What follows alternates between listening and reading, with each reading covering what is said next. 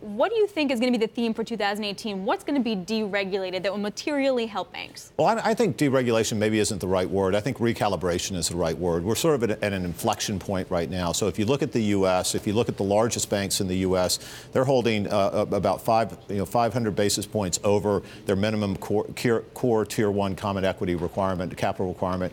The G-SIBs are holding about 400% over what the leverage ratio requirement, the international leverage ratio requirement. So we're in a period now where our financial institutions are quite stable, extremely well capitalized, and in fact, what we're seeing is liquidity trapped on balance sheet that could be redeployed elsewhere. And I think that's what the Treasury Department is thinking about: is how can we and the Fed, how can we recalibrate so we still have safe and sound financial institutions, but we're putting more capital and credit into the economy to drive the economy. I think the other thing is, you look at, we're at an inflection point where we just had an agreement last week with the Basel Committee, so Basel III is now finalized. We can move towards implementation of that. And I think around the globe, you're going to see, okay, let's sort of level set where we're at. Let's go and tweak around the edges and fix things that need to be fixed. So we had a report from the Treasury Department back in June saying these are some recalibrations, to use your words. We're going to put up a full screen of some of the heads that they had in there. And I want you to take a look at this. Tell us what's most important to banking, because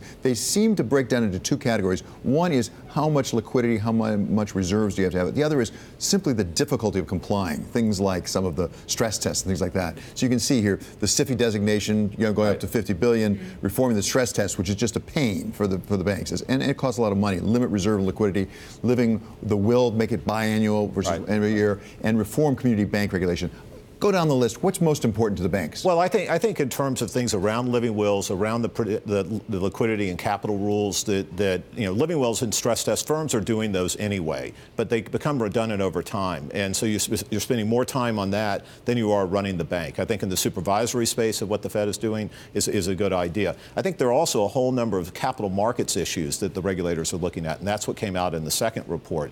Things about looking at the swaps market and how you can make that Title VII in that market more efficient. We're not going back to a pre-2007, 2008 period. We're not going back behind Dodd-Frank. But what we are saying is, let's make this work better.